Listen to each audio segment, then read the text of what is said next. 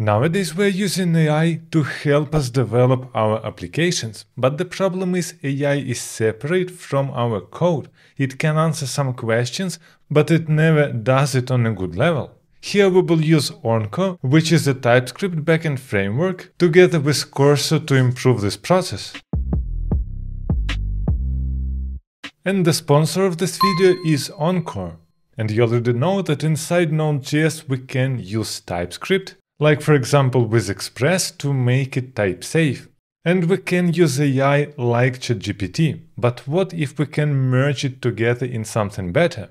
As you can see here, Encore is an open source TypeScript backend framework for the robust type-safe applications. And its main benefit is to get AI support accurately based on the framework itself. This is the first framework that I know which has AI support inside. So you can use both Copilot or Cursor together with Encore to get these benefits. And additionally to that, it is much faster than Express and obviously type-safe. And additionally to that, we're getting auto-generated UI where we can test all our routes and an easy way to deploy our UI to production. And our first step here is to install it on our machine. On macOS you can execute brew install Encore. After installation, I want to create an account on their website. It is not mandatory, but then it will generate an application in the cloud and allows us to push our changes to production. This is why we must write in the console Encore auth login, and after hitting enter we will open the browser page. Here we must click allow access and we successfully logged in. Now let's create our first application. For this we must write Encore app create, and here we must select a language. I'm going with TypeScript, and here we can select a template of the project. I want to go with Hello World template. The app name, let's go with API, and now it installs all dependencies. As you can see here, it successfully created a project, and here we can see an app ID.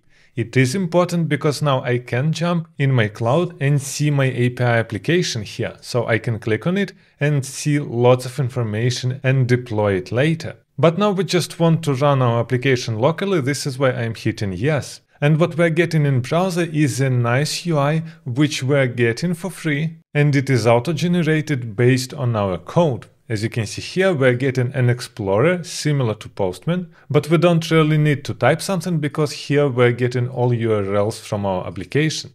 Like we have an API with /hello/ and here will be some name, for example foo. I'm hitting call API and we're getting a response message hello foo. Now let's look on the code. The first thing that we want to do is to add LLM instructions for Copilot or Cursor. This is why in the root I will create a new file .cursor rules.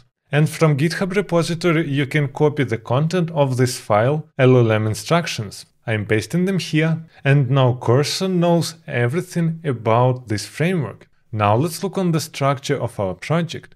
Here we have just a single hello folder and inside 3 files. Most importantly we have Encore service TS. And inside just a single line export default new service hello.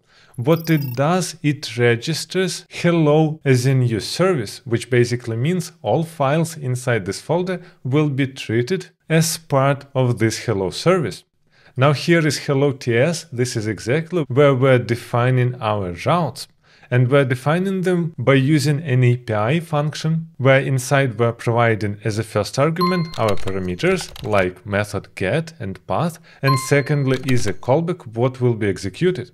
Additionally, here we have a possibility with expose true or false, expose our API publicly or not. And obviously it is all covered with TypeScript, like for example we're getting promise response back with message string. Encore reads this code and generates, based on it, this UI. But let's just say we don't know anything about Encore. We want to create an API for users with email, username, password, and the database for that. So let's ask AI for this. So I asked it to create a user service with email, name, password. Password must be hashed, and we need a method to create a user. I also need a Postgres database for this, and I want to use Next.js as an ORM. And just look how good AI works here with this framework, because all these LLM rules that we paste in the root helps it to answer correctly. So what do we need to do? Let's first create a user service with the database, then add a user creation endpoint and password hashing.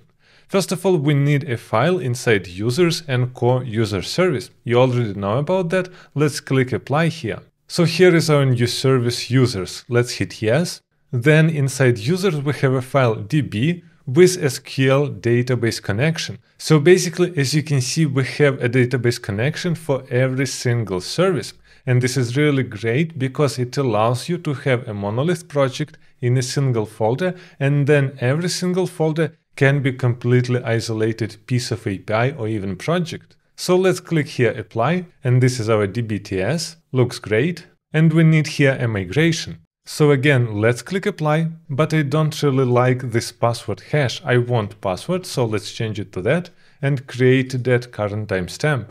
And now here the last file is users use.ts. Let's apply it here and check what is inside. So first of all, we have Connect connection, then we have two interfaces to create a user, email name, password, and our user, which is already saved user. So ID, email, name created at, which is date. Let's apply this and change a little bit. So instead of password hash, I want password. But other than that, it looks fine. So what we have here is a create endpoint, method post on /users. And what we're doing here is, first of all, we're hashing our password, and then we're inserting the user in our database. Now let's scroll a little bit. As you can see, we must install these dependencies. So let's click apply to add bcrypt and connects and run npm install. Now let's restart our project by calling Encore run, which will start it again. And as you can see here, we're getting an error that we need a Postgres package. This is totally right. Let's install it additionally here. But now we have an extremely important question. How will it work at all when we didn't set up our database? And here we can see that we have db connection string, but it didn't ask us to set up something. The main point is that you must have Docker installed on your machine, and then when you are calling Encore run, it will pull a Docker image and use it directly. As you can see here in my Docker desktop, this Postgres image was downloaded exactly for our project. And the magical part, we didn't even notice that. We simply started our project and it is running. Now in our UI, we're getting not just hello get, but we have users create function. And we're getting here nice autocomplete that we have email, name and password. So let's provide here foo@gmail.com, name foo, and password from 1 to 8. As you can see here, we successfully created a user in the database. If we want to see more information about our request, we can click here traces on the right and see details like request, response and logs from the server. Now let's ask AI to implement all missing functions. So we want AI to generate update, delete, get list and get single user functions for user service. As you can see, it was generated, so let's apply it and check the changes. First of all, here is an interface to update the user, so everything is typed. Now we have a get function, which gets the specific user. We have a list function to get the list of the users, then update function and delete function. So this looks fine, let's click accept. But when we try to run our server again, we're getting an error. So let's just copy it and ask AI if it can help. So it says that we need a named interface and not a union. So let's apply changes now. As you can see, AI successfully fixed our problem. So let's look in browser. We have here a list of all our requests, like for example users list. I can call here and we see our user. Get user by ID, for example users1, we're getting our user back, or deleting our user. Let's provide here our ID1, call API, and our user was deleted. So far we use just API Explorer, but we can click on Service Catalog, which gets a nice list of all functions that we have. And we can click on specific function and get completely typed request and response. So we're always type safe. Now we can commit our changes and push to Encore. So git add all files and git commit, for example, first commit. After this, it is enough to just write git push Encore and it will trigger a deployment. So inside Cloud, we see our deployment and it is running. So we can click on it and see the logs, how it is building our project. And after this, it will deploy it directly to AWS. As you can see in logs, here is our deployment, which is running right now.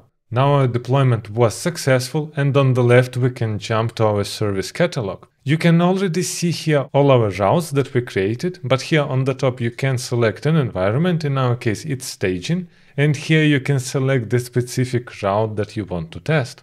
Like for example users, and then you see just users routes. So we can click on create, we know what to pass here, so let's create a user and check if it is working. So here is foo@gmail.com, our name foo and the password.